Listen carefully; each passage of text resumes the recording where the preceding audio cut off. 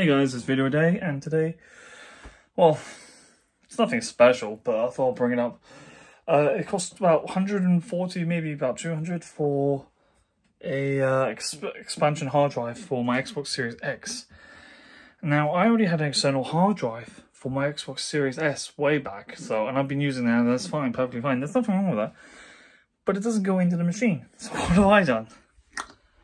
I sellotaped it to the box because, you know, it's worth doing that. I think it's a good idea.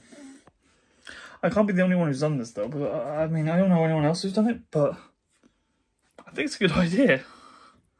Also, I've done it to one of the leads of my lights as well, back here, see? And the reason why I'm bringing this up in the video today is because I didn't have anything really as such to talk about. So I thought I'll discuss this. Oh, let me drop the phone then. Apart from that, nothing else is going on. Walked the dog earlier, did the normal, and yeah, that's it. So I'll see you on the next video tomorrow. Bye.